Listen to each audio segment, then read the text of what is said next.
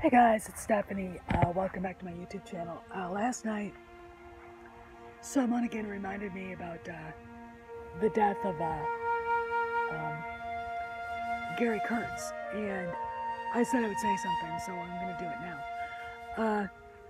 We all have to remember that in 1976-75, when George Lucas was getting ready to film Star Wars, that a lot of people in Hollywood didn't really get it.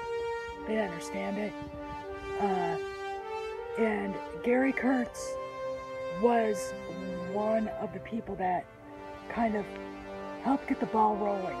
Him and Alan Ladd Jr. Gary Kurtz basically helped shape both A New Hope and The Empire Strikes Back. And you have to understand, George Lucas is a brilliant, brilliant man. He's a genius, but it's very difficult at times for a man like that to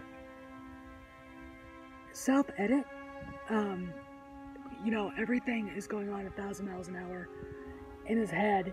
He knows what he wants to see. The problem is you can't stick everything into a 2-hour movie and make it coherent.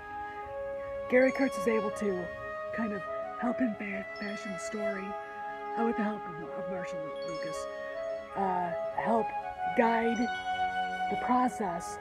So it was Lucas's vision, but it made sense. It worked.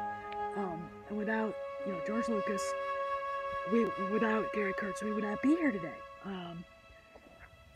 Star Wars would have been a cult movie, probably something weird people went to see for a little bit, but it would not have been the movie that turned into a franchise, the greatest IP of all time, film IP of all time.